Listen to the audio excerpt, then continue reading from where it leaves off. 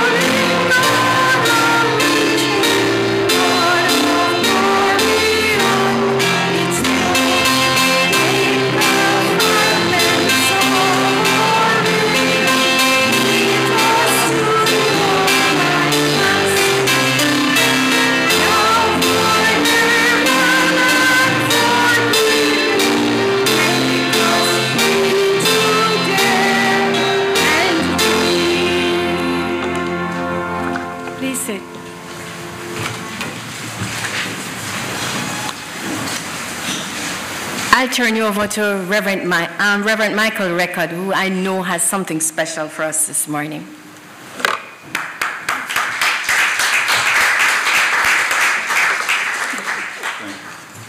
Thank you, Anne. Hallelujah. Brothers and sisters, let us praise the Lord. God is good.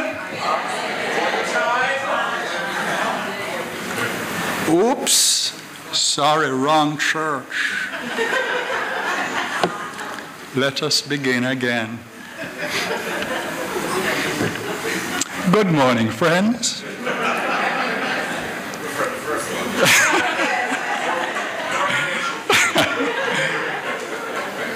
Greetings to you, 100 or so, listening to me here at the Temple of Light, Center for Spiritual Living in Kingston, Jamaica, as well as the thousands more listening online. It could be thousands. It's a beautiful day the Lord has made. Let us be grateful and rejoice in it. Please join me in expressing gratitude. Let us say together, it's a beautiful day. It's a beautiful day. And if you look around, you see that it certainly is. Guess what just happened to you? Some endorphin, which is a feel-good, healing hormone, just got pumped into your body. How come?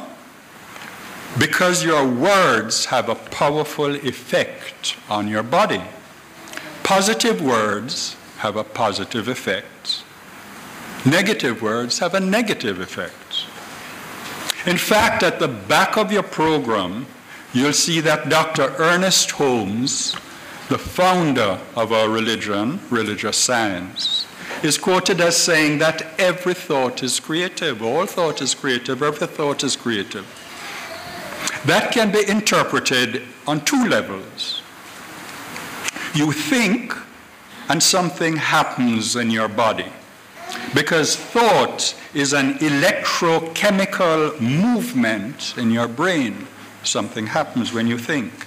And sometimes you think, and your outside world is affected. For example, somebody is healed by your spiritual mind treatment, aka affirmative prayer, also known as affirmative prayer.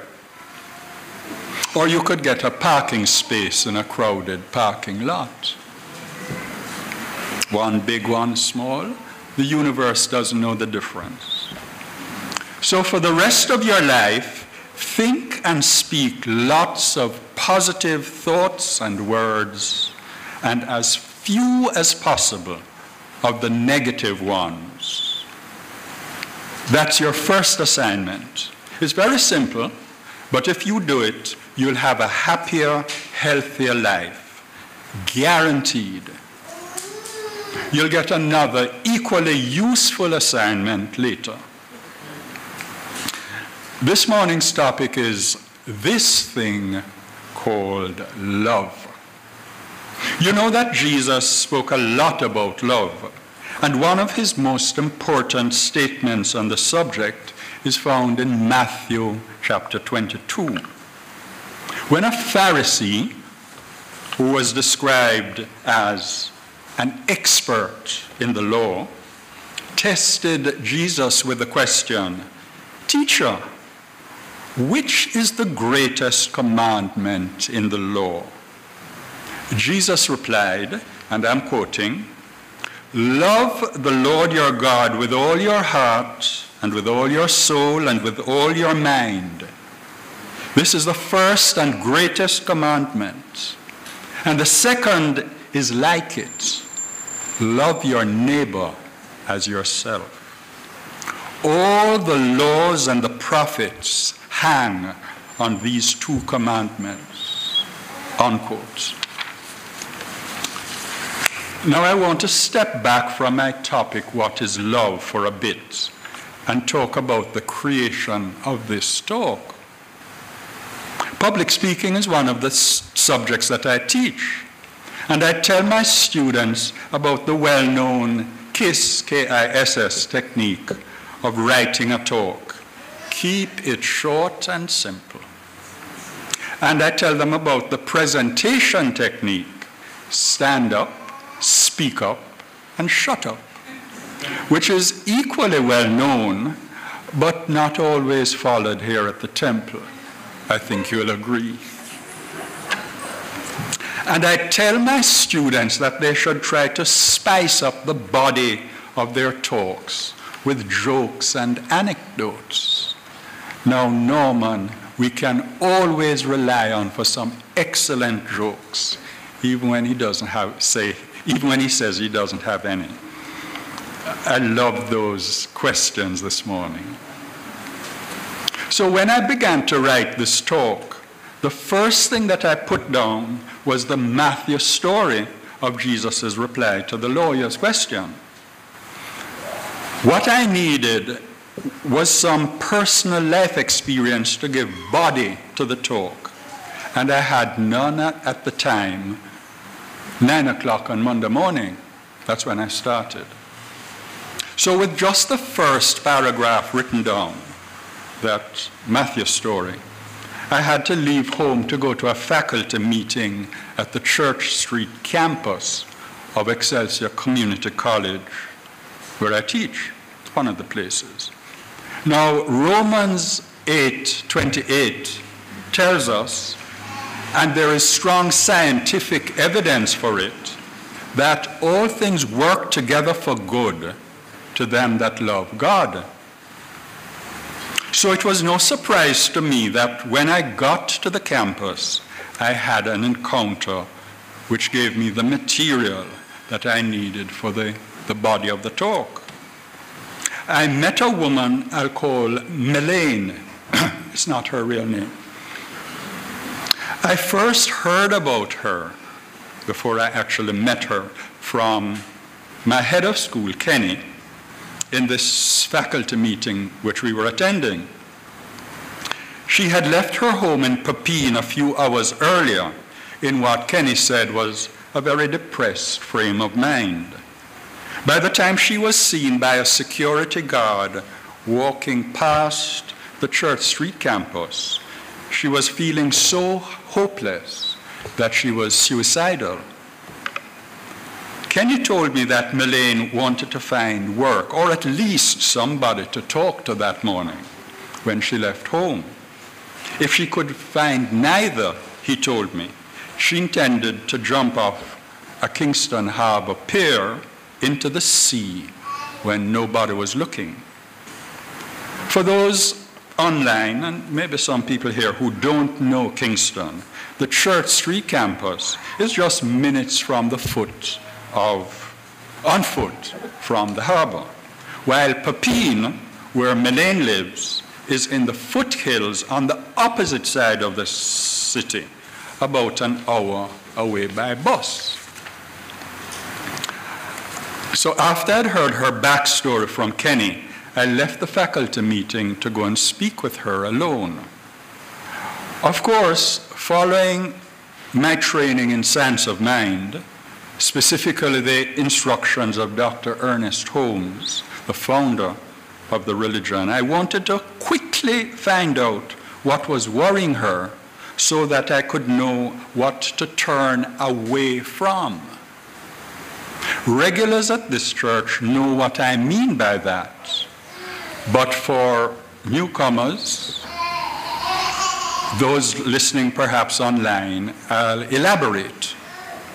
Science of mind, or philosophy, teaches that the events and people in our lives are there because of the law of attraction. It is a spiritual and mental law that your consciousness attracts your circumstances, that what you mentally focus on becomes manifest. Its corollary is that if you change your thinking, you'll change your life. So I wanted to know what Melaine's precise problem was so that I could get her to focus on the opposites and attract that opposite.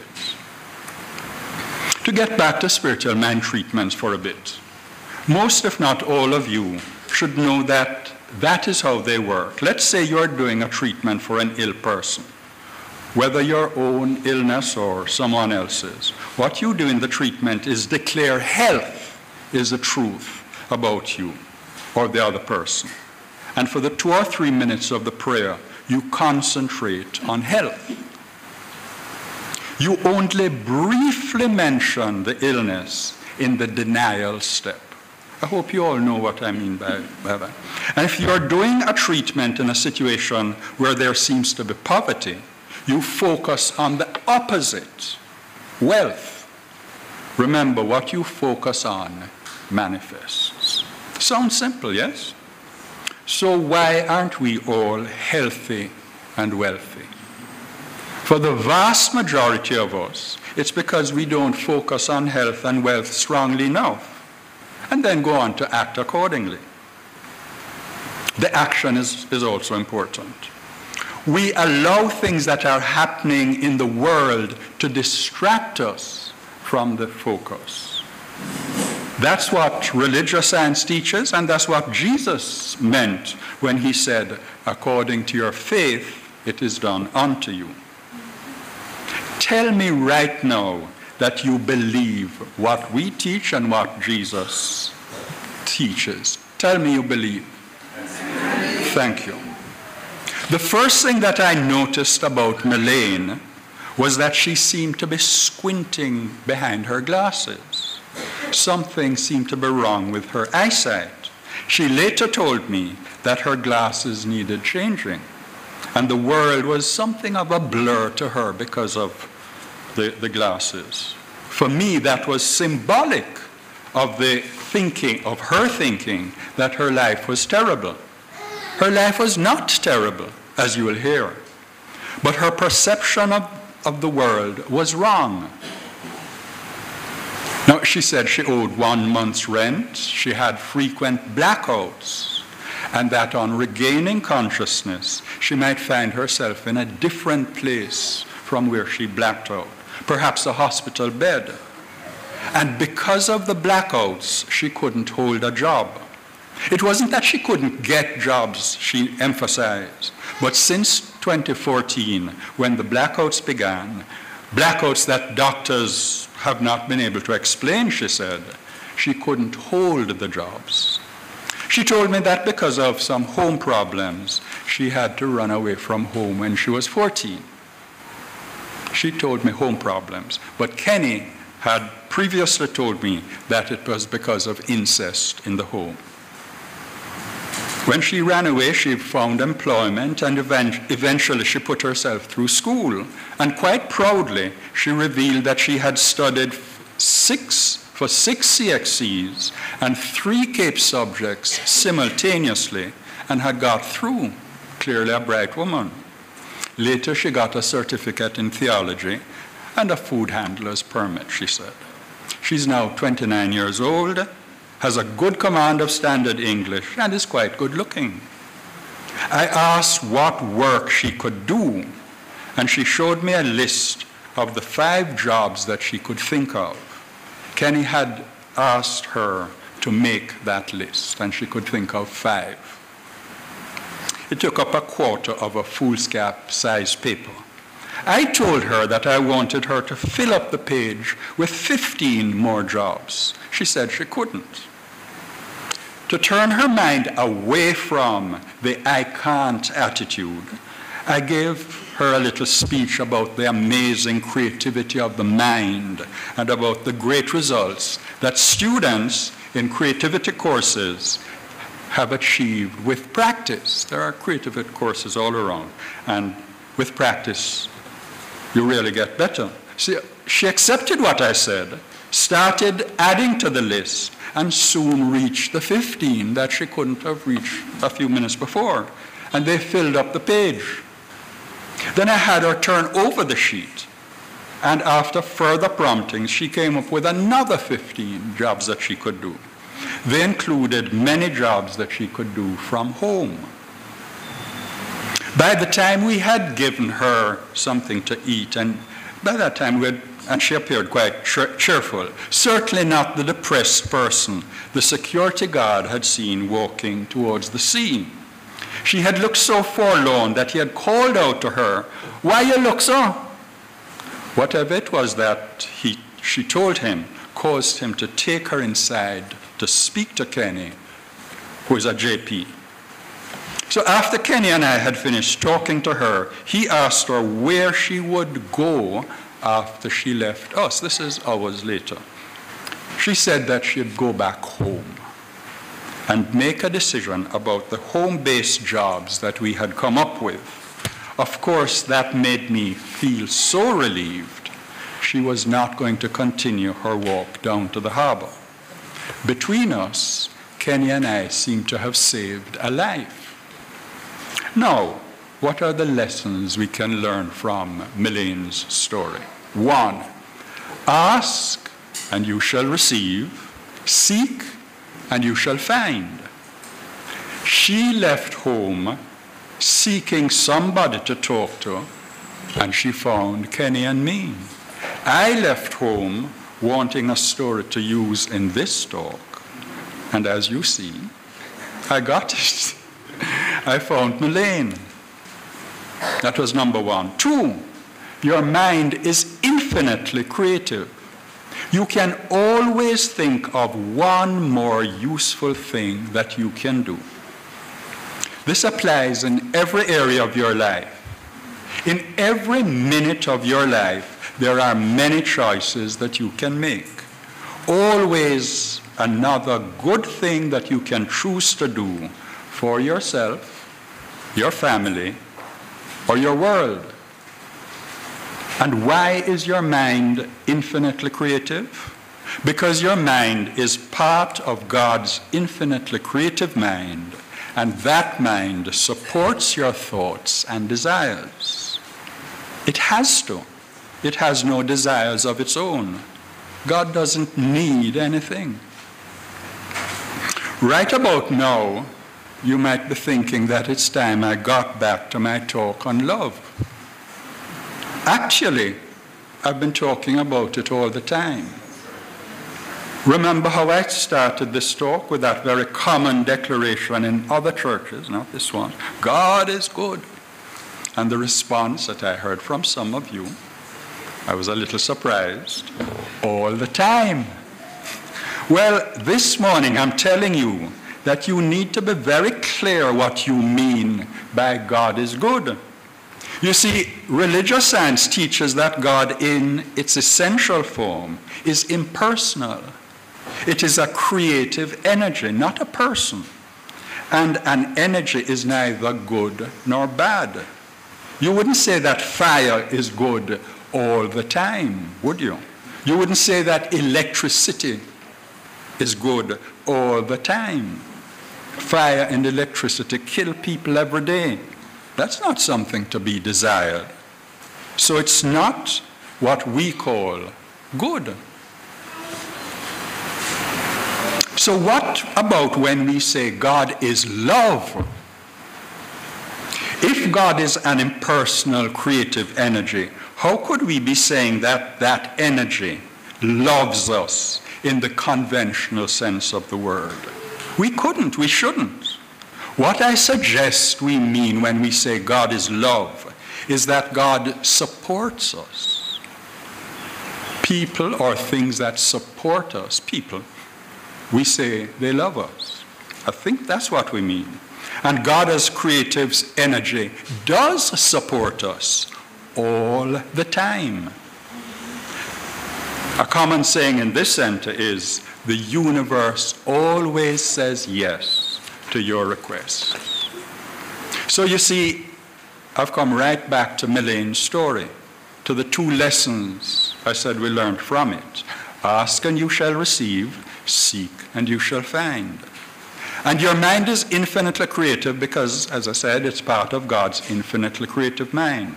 It is because of God's love or support for her request that Milene got someone to talk to. It's because of God's support for my request that I got Milene to talk to. It's because of God's infinitely creative mind supporting her that God was able to create a 2-page list of jobs that she could do when she thought originally there were only 5. Here's a problem, though. Science of mind teaches that God is impersonal, but some in our congregation, and I glanced at a couple just now, want God to love them personally. I believe that that desire comes from Orthodox Christian churches where they talk about Jesus being a personal Savior. And a lot of the hymns refer to Jesus and God as if they were intimate friends. And he walks with me, and he talks with me, and he tells me I am his own, and so on. Not bad, eh? Well, actually, we do teach that God can love you personally, like a person. When some other human being loves you, it is God loving you personally. So those who want God to love them in a personal way must learn to see the persons who love them as God. And that can be quite a challenge. As this talk draws to a close, let me go back to the beginning, to the Matthew 22 anecdotes. What does Jesus mean when he says, love God with all your heart and mind? I suggest that loving a force, an energy, with your heart and mind means emotionally and intellectually, heart and mind, accepting that you are part of that force, that your mind is part of God's mind. And loving your neighbor as yourself means supporting your neighbor to the best of your ability as the universe supports you. I hope I've kept this talk short and simple enough. I know I've stood up and spoken up, and I should now shut up and sit down. But before I do, that second assignment I promised. Be here on Saturday, July 22 at 10 a.m. and help this thriving ministry become more thriving. Why? You'll enjoy it. Namaste.